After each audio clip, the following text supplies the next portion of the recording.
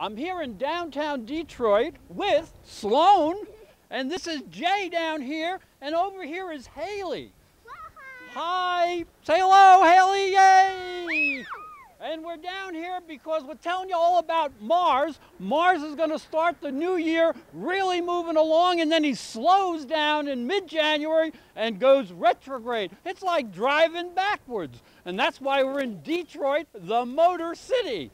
So listen to this, and you'll learn how to use Mars retrograde to your advantage. Taurus, Mars will be retrograde from January 24th through April 2nd in your 5th house. And that means it's going backwards. So please do not be rash in romantic involvements. Do not be foolish when you should be sensitive. Do not take unwise gambles. Do not be boisterous. And do not overextend yourself physically, especially in contact sports.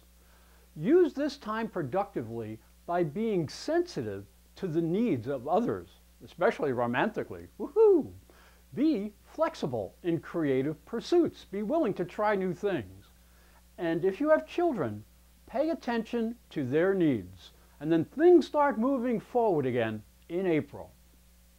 It's cold here in downtown Detroit, but if you want to learn more about your year to come, 2012, then all you have to do is go to my website, professorastrology.com, go to the personal services page, and you'll be able to find your way of getting a transit chart based on your time, date, and place of birth. And remember, this is Haley, this is Jay, and this is Sloan, and they're great kids. Yay!